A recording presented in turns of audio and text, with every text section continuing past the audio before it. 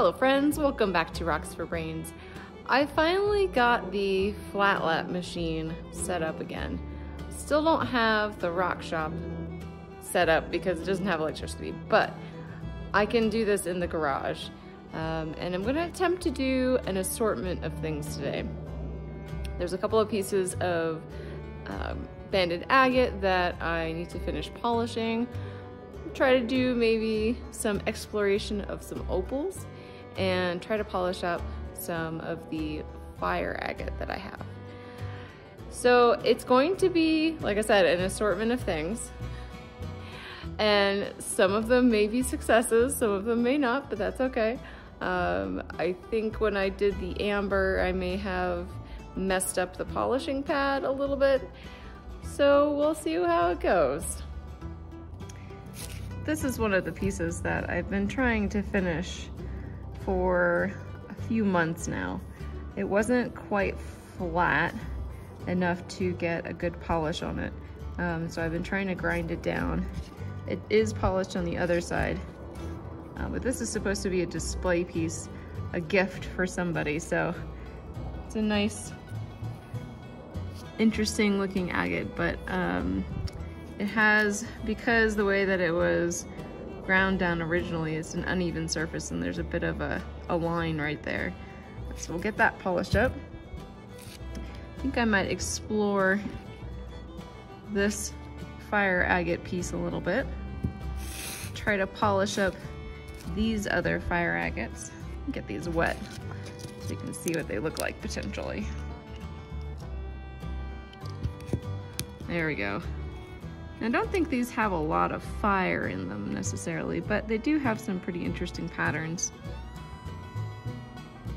It's got some cool little bands and swirls on it. That one might have a tiny bit of little fire at the bottom, but really I just want to get them polished up and see what they look like. Maybe polish up this little piece of purple pastelite as well. And I have a bunch of opals that still need to be finished or explored. Some of these are done already. Well, a couple of them anyway.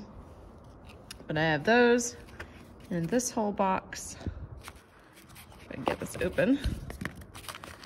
There's this whole bag of Australian opal that can be explored.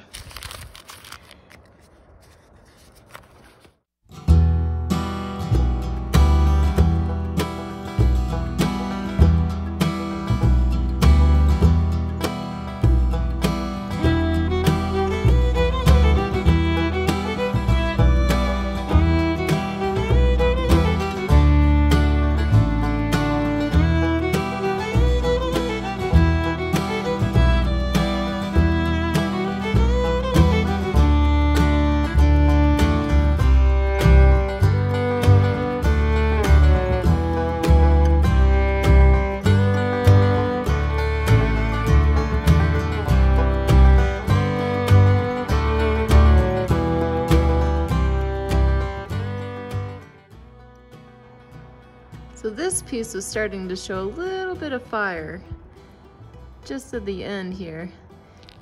So I broke it apart into smaller pieces so that I could more easily access that and round it and maybe get to this side as well.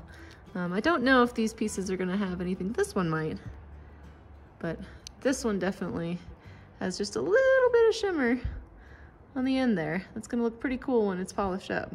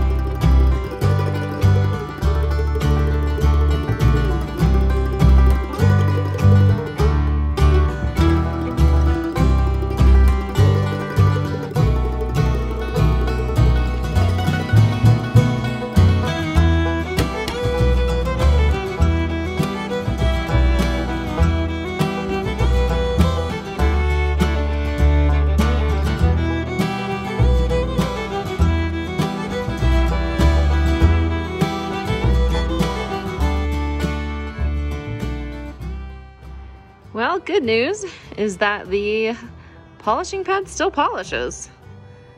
That is some super shiny agate right there. And it sits very well.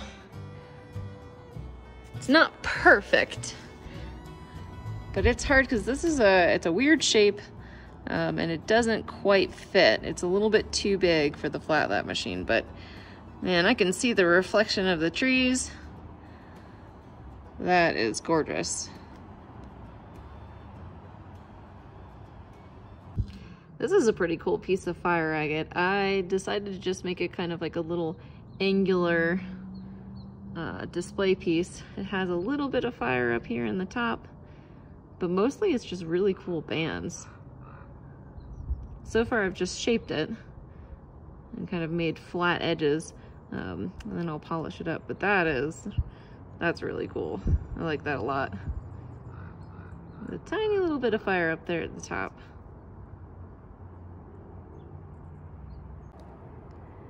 This one is really nice as well. There's quite a bit of fire up there at the corner, and it's on both sides. The tricky part though is that the really good stuff is down here on the corner, which is very, very thin. And I was trying to get this kind of sandy material out, but I didn't want to take that away. So it's kind of a weird shape now. But that's definitely gonna look nice when it's all polished up as well.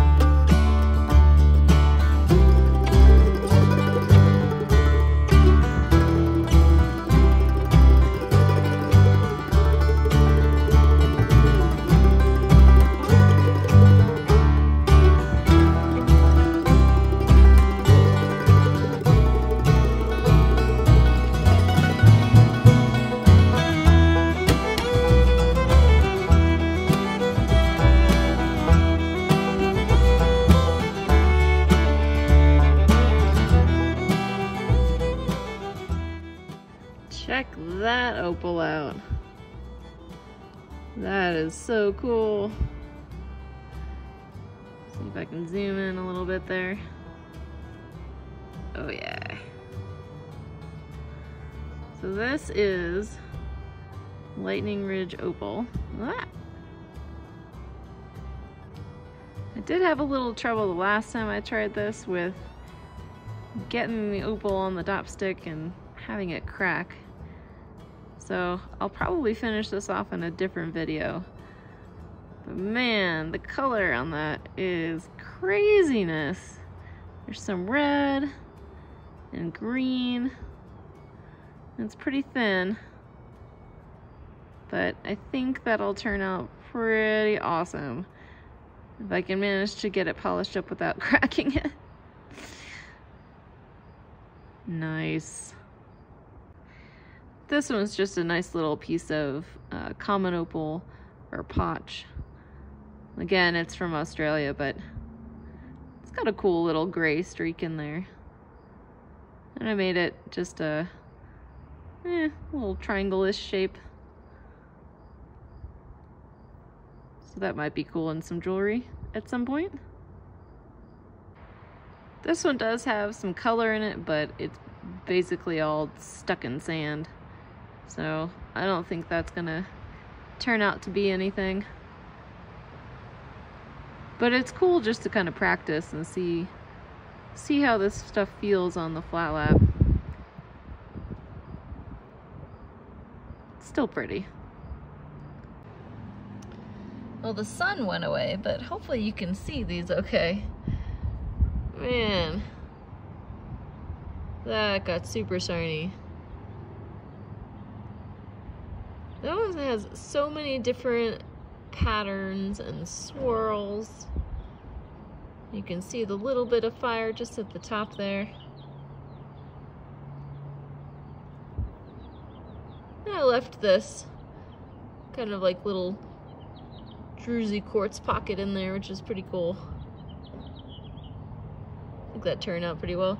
And you can just kind of sit it, you know, on the face right there. It's like a little display piece. Ooh, my hands are dirty.